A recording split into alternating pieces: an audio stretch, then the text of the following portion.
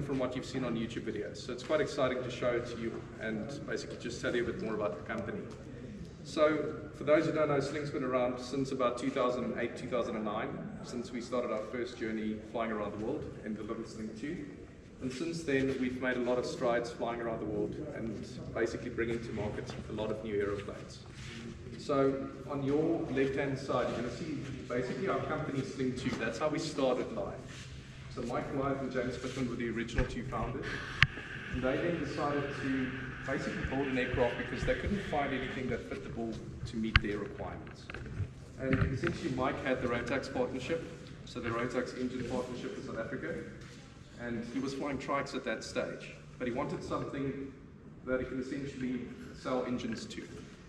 So essentially it started with this thing to, went through a couple of iterations, and in 2009 basically go and take it to Oshkosh in the USA, the biggest air show in the world. And after that trip, after basically flying for around about 70 hours or so, they had a wonderful sort of following along and decided to rather, instead of going through Europe back to South Africa, continue flying to west around the world back to South Africa again. After that, the journey started. So Sling 2 standard has about a maximum weight of about 700 kilograms. They loaded the aircraft up to 950. So we saw that there was big potential in the airframe itself. So after that, they decided to strap the 914 UL engine on, stretch the fuselage, stretch the wings, and that essentially made the first four-seater. And that's how the company, quote unquote, took off after that. Since then, we've also developed the TSI. So we actually got a bit lucky. Rotax released the 915 IS engine, which was an upgrade from 115 horsepower to 140, which really gave us a lot more room to play with when it comes to aerodynamics and performance. So in 2018, we released the TSI, as it's now known. And since then, it's been our most successful model. We sold 657 of us to date. So it's quite a successful aircraft, the majority of which are in the USA. So since then, Rotax have then released the 916 IS. And, excuse me, we've gained a lot of success and performance increases with this model too.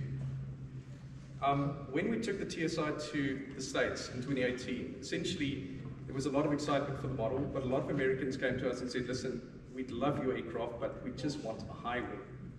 We'd want to buy one of your planes, but we just don't like getting onto a wing. It's not practical for us. So that then led Mike to basically design the high wing as we know today.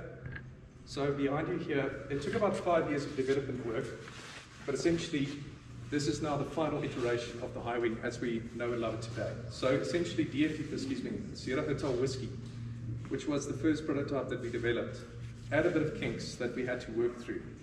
We did fly it to the USA in 2022, but DFU has since made a huge impact and basically showcases all of the changes that we've done to the model since then. So take a chance, walk around it, have a squiz at it, and basically just see it in its final form right now. After that, we can continue throughout the factory and show you basically how it's constructed. So yeah, any questions at the moment? So essentially the TSI does 155 knots, true. The high wing does about 150. So it's quite quick. Stall-wise, better on the high wing? No, it's a bit heavier, so it does stall a bit quicker too. About 55 knots calibrate. Takeoff landing distance similar? The high wing's actually a bit longer, 200 meters. Yes. Is that because of ground effect? Yes. Yeah. 100%. Yeah, with the TSI, the wing and ground effect, it does take off quicker. Yeah.